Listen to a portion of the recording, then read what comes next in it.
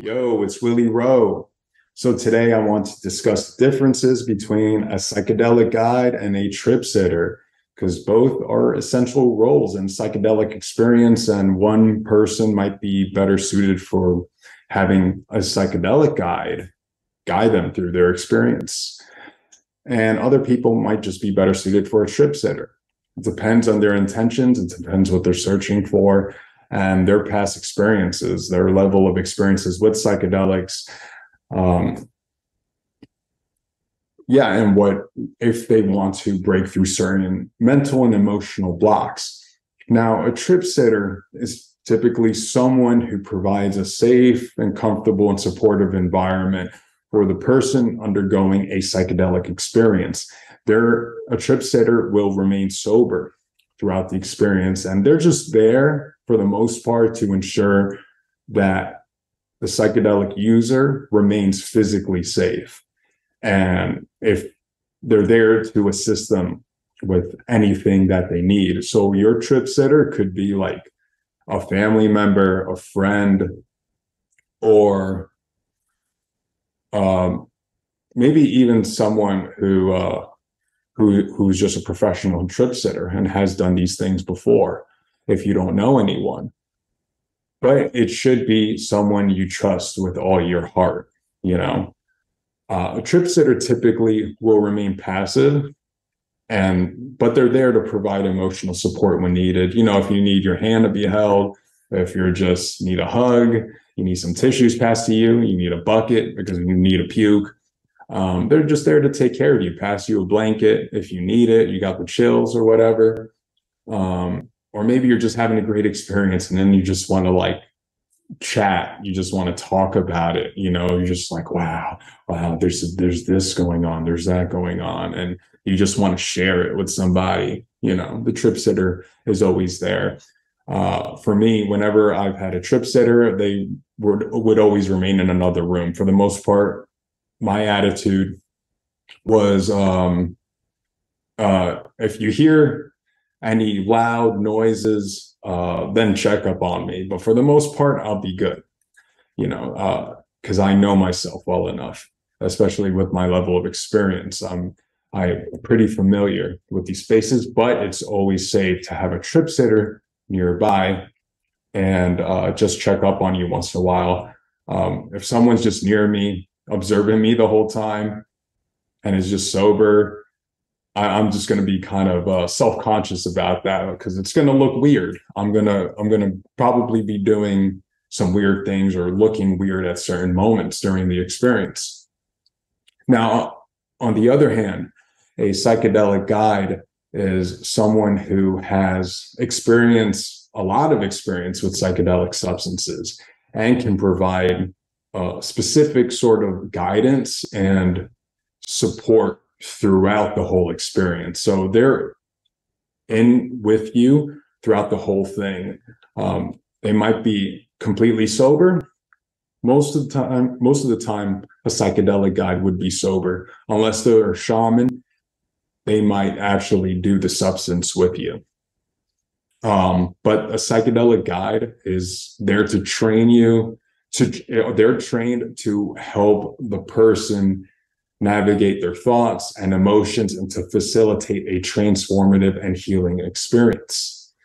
The main difference between a trip sitter and a psychedelic guide is that the psychedelic guide is going to actively engage with the person using the psychedelic substance. They're going to probably offer insights and guidance, and they're probably going to have their own ceremonial style of using these substances apply to your experience. So for the most part, they're going to do it the way that they're familiar with, that they're trained to do it. And, you know, if you're doing it in the style of if your psychedelic guide is like a Western doctor or psychotherapist, they're probably going to apply therapeutic models from Western psychotherapy and apply to the psychedelic experience, and probably mix up some other new age techniques or shamanic techniques in the mix. But for the most part, it's just the style that they're familiar with. A trip sitter won't do that. It's just your ride. You could do whatever you want as long as it's safe. They're just there to, if you want to play a certain soundtrack throughout the whole experience, a trip sitter is all about that to support you. While like a psychedelic guide, they might say like they might have their own musical preference for the ceremony they want to conduct.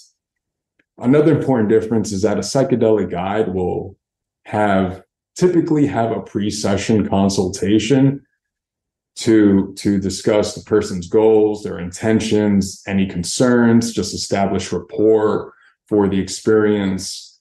And it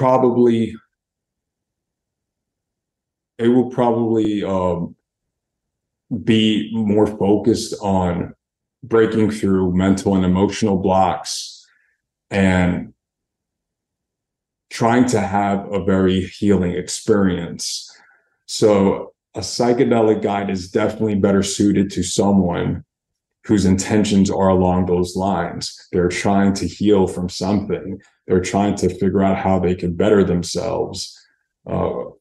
They might have certain traumas in their life that they haven't gotten over, or they're just trying to figure themselves out, and they can't figure out why they behave in the way they do or why they think the way they do. They're just trying to get down to the root of things, and a psychedelic guide should be there to help you and navigate that space and come to the root of what has grown to be something that might be haunting you in your life, or is just like taking over you, or something that you kind of just want to break up and just change into something new. Ultimately, the decision to have a trip sitter or psychedelic guide will depend on the person's goals for the experience and what their comfort levels are. Like I said, I'm typically more like self-conscious if someone is just there observing me the whole time. And I have my own like ceremonial style in using psychedelics. So I'm not exactly interested in having a psychedelic guide majority of the time.